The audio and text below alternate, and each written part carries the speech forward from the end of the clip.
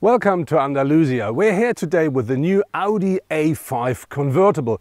Our test car today is the top version, the S5. But before we hit the road for the first time, let's have a closer look at the exterior design.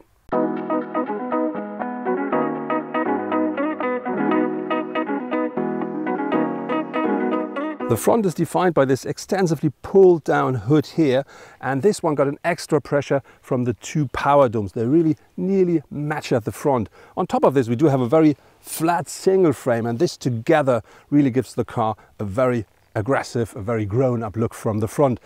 Very important, the headlights here, they are xenon headlights and they come as standard with LED daytime running lights. But you can also have full LED headlights, and on top you can have matrix LED as well. What you can see at the side of the car is that all the lines here are very precise and very sharp. And for instance, these two here, they go completely around the whole car, and that really gives the car the perfect look. The whole car is only 1.38 meters high, so with the roof open, it looks really stretched and I think very dynamic. What I really do like is this chrome line here that runs around the whole glass house, and that really gives the car the extra push.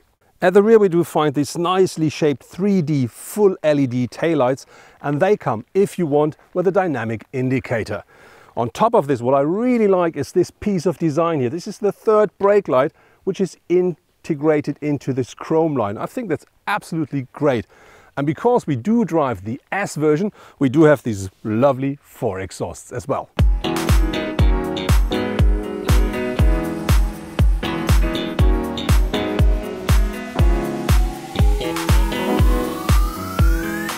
The look and feel of the interior is like in the A5 Coupe.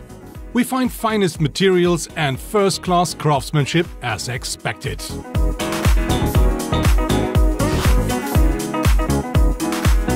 Of course, all the safety features of the standard A5 are also available for the convertible, as well as the Audi virtual cockpit.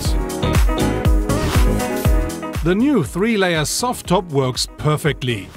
It can be opened in 15 seconds or closed in 18, and it assures a very quiet drive when closed. For trouble-free phone calls, the new Audi A5 Cabrio comes with seatbelt microphones as standard.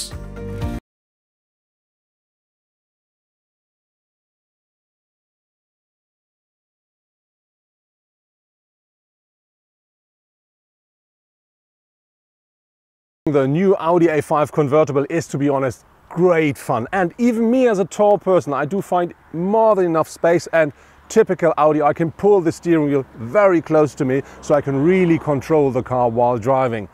I think the combination out of the transmission, the engine and the suspension does a great job, even if you want to drive the car sporty. But if you really push it to the limit, I think it could be a bit more crisp here and there.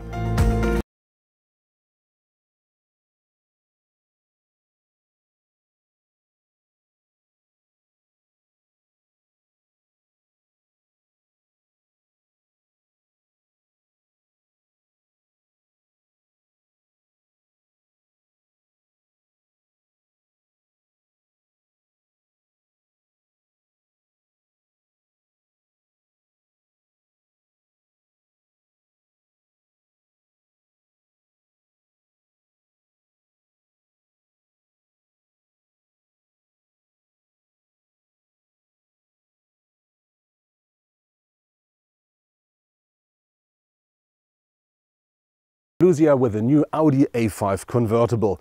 To be really honest, the car not only looks very nice, it also drives absolutely perfectly. It starts here in Germany at 44,000 euros for the base model, but if you want the S version we drove, you have to pay more than 67,000. To be really honest, when you drive here through these lovely countrysides with the roof open, enjoying the sun, I can tell you, now I know why people buy convertibles.